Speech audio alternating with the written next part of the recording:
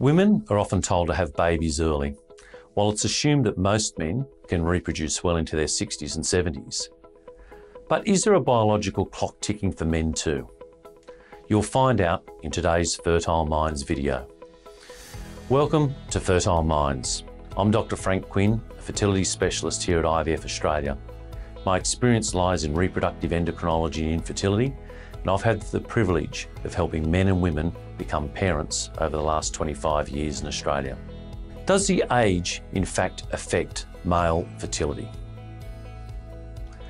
To give you some background, a normal semen analysis result would show a sperm count of at least 15 million sperm per mil, with at least a third of those showing fast, progressive forward movement. In a semen analysis, we look for the following features to define sperm health. Firstly, the semen volume, the average volume of semen produced in the ejaculate.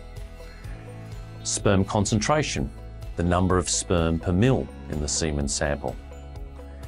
Motility and morphology, the movement of the sperm and their size and their shape.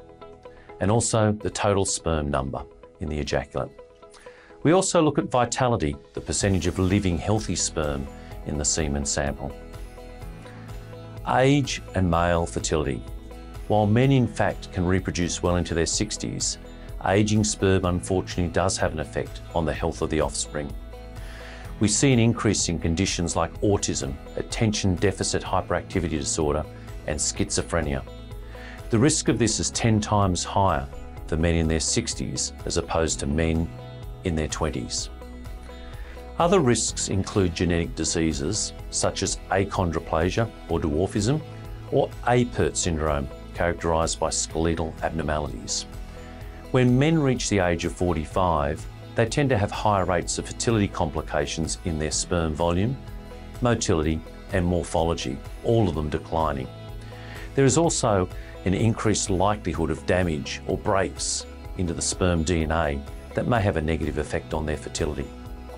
You may be wondering, if the female partner is younger than 35, should you as the male partner over 40 be concerned about your age?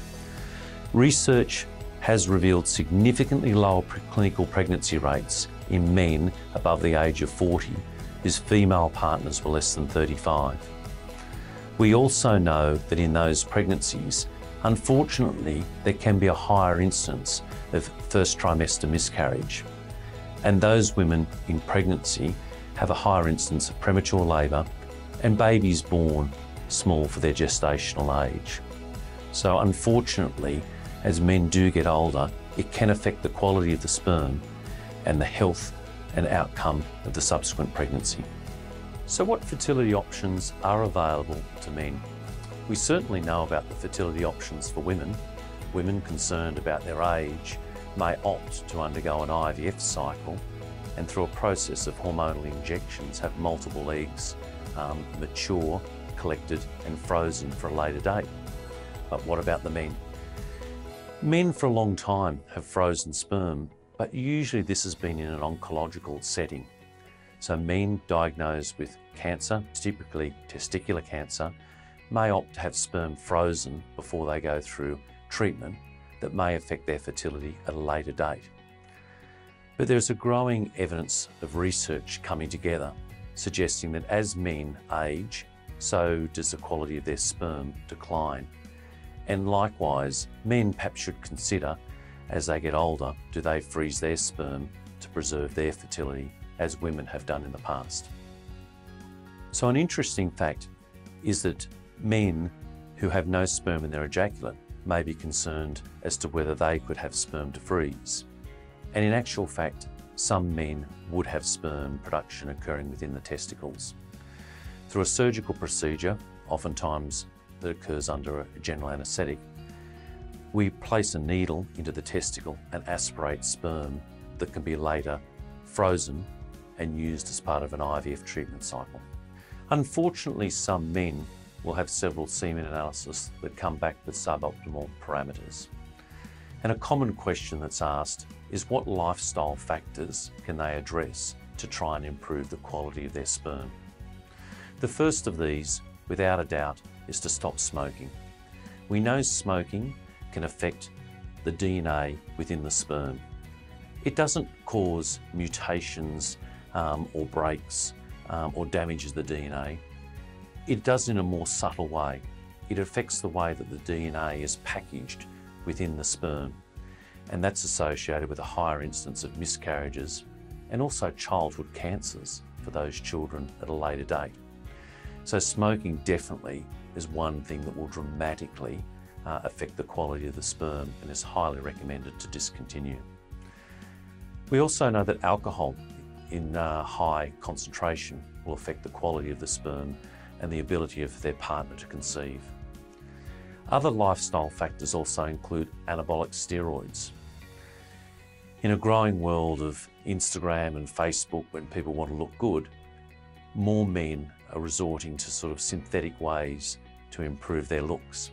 But unfortunately, anabolic steroids have a significant detrimental effect on the quality and the amount of sperm. Some men will actually become azoospermic or have no sperm from taking anabolic steroids. And even when they stop them, a large percentage of them, their sperm does not recover. Other lifestyle factors include weight and exercise.